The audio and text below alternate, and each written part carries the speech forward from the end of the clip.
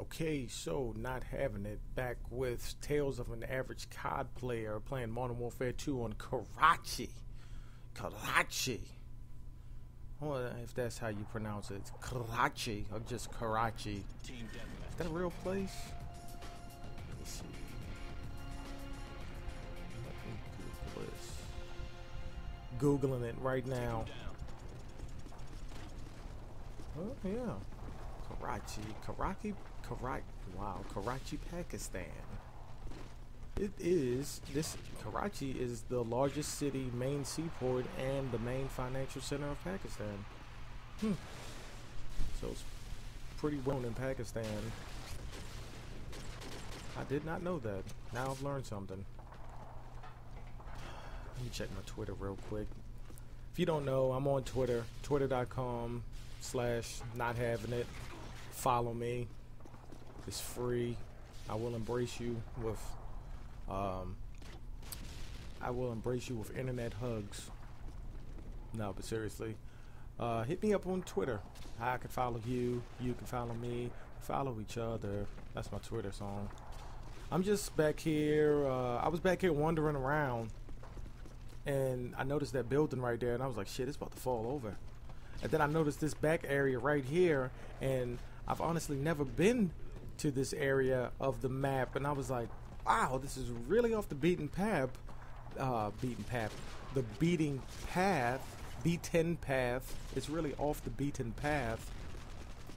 And I was like, I bet boosters go back there. Go back there and boost it up. And that made me think about it. We got Modern Warfare 3 coming out here in November. In case you, I don't know. Maybe you might have heard about it. You know, it's kind of a big deal. But anyway, it's coming out here in November, and I wanted to add this on my wish list. What is it? Maps that are not booster friendly. This map is booster friendly. If you saw that part right there, I mean, that's boosters can go up there and, you know, boost away. It's like, you know, you pick up a hooker and you take her in that one alleyway behind that abandoned building that nobody goes behind, you know. I mean, it's just boosters, you know. That's basically what they do. And in Modern Warfare 3, I would like to see maps that are harder for them to get their boost on. And I know it's not going to be completely booster free or booster proof maps, but make them work for it. Make it harder for them to be douchebag boosters, okay? Because this map, Karachi, is making it pretty easy for them to be douchebag boosters. You gotta make them work hard to be douchebags, okay? If they're gonna boost and just sit around and shoot each other in the head all game, then they're gonna have a tougher time finding a spot, and B, hiding from people, because people are just gonna kill them, you know. But I don't know. I don't know whether Infinity Ward will do that. I hope so. I hope they've learned lessons from this game and like ass Call of Duty Black Ops. And I don't know. I haven't seen boosters in Black Ops. I don't know if there's that much of a problem. It could be, but I'm not sure. But I do know I've watched plenty of videos of this game, even on this map, of boosters getting tore up, or how to boost, one or the other.